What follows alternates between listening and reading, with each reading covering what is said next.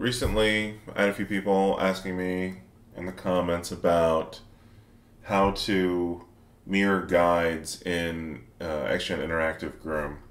And the short answer is there is no way to do that. That's only with the original XGen.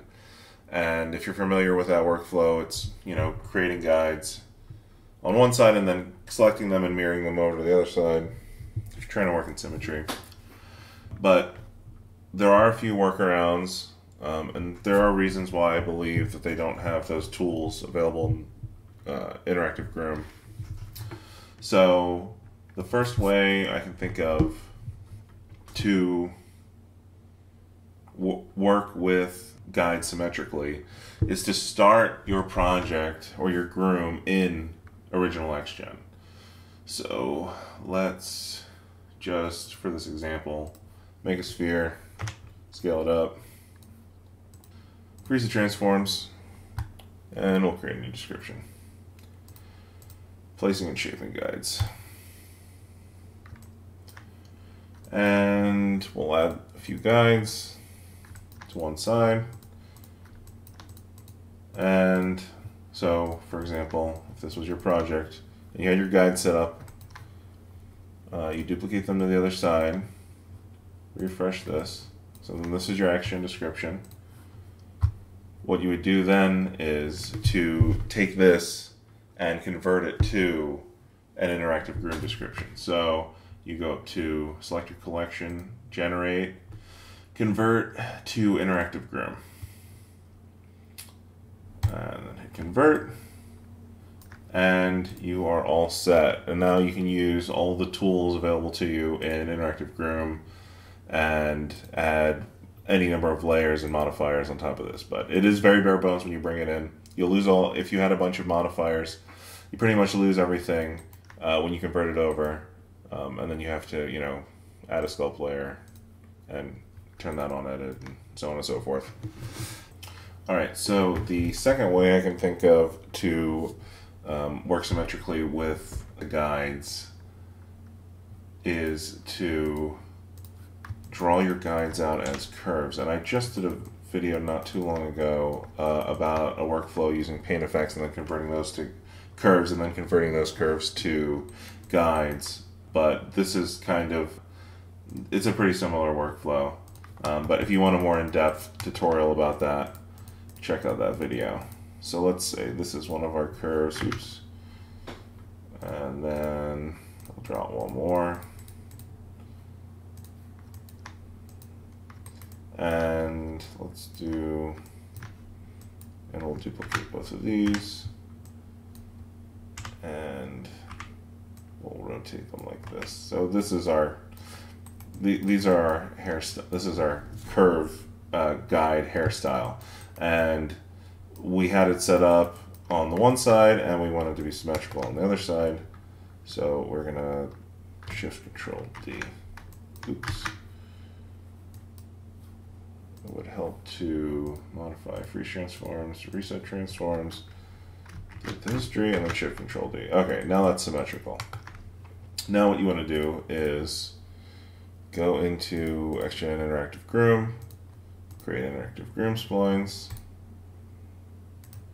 create, and then you want to create a guide modifier, select all your curves that you want to be used as guides, Control Select Guide, go into the attribute editor and say use selected curve as guide.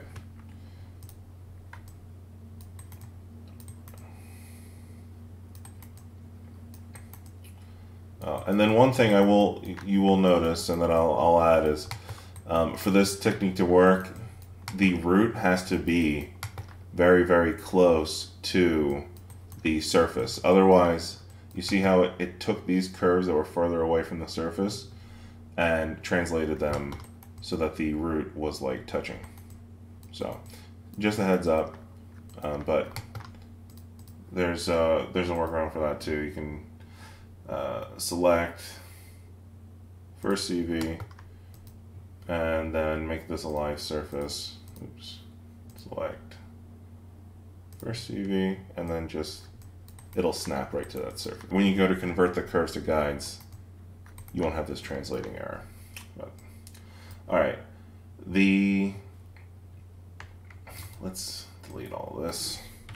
The last way, and it's not really even a technique, but it's working with symmetry turned on within interactive Groom. And I think this is what I was saying in the beginning, is why there is no mirror guides option within interactive Groom, because I think the workflow is expecting you to work symmetrically if you want your guides to be symmetrical. So let me go back into this guide and I'll create, and I will take the density brush and just delete everything we have. So, I mean, really, this is how I work most of the time in interactive Groom, unless it's an asymmetrical hairstyle. I just go into XGen and then hit the place brush, and in my tool settings I just make sure that symmetry is on. And then whenever I place a guide, it'll appear on the other side as well. And then whatever tools that I use within XGen, you just have to make sure symmetry is turned on the X, and then your guides will match. Oops. Oh. Make sure edit is turned on, and then your guides will match. And then one reason, well, you have to have, I think, at least 4 guides, or at least 2 guides on each side or something, in order for the description to follow it. But there you go. So yeah, this is probably the easiest way I can think of. And if you are, for whatever reason, symmetry is not working, you can always just go in and delete a specific guide and then freeze everything off and then replace it with symmetry turned on. So hopefully this was helpful for you. Hopefully that cleared everything up. I try to make this one as short as possible. Those are 3 different workflows that hopefully will help clear everything up, working with symmetry within XGen Interactive Groom. And if you have any other questions about anything I went over, or a workflow that I didn't know about that lets you mirror guides, please let me know, because I would love to know. Let me know in the comments below. And until next time, thank you for watching.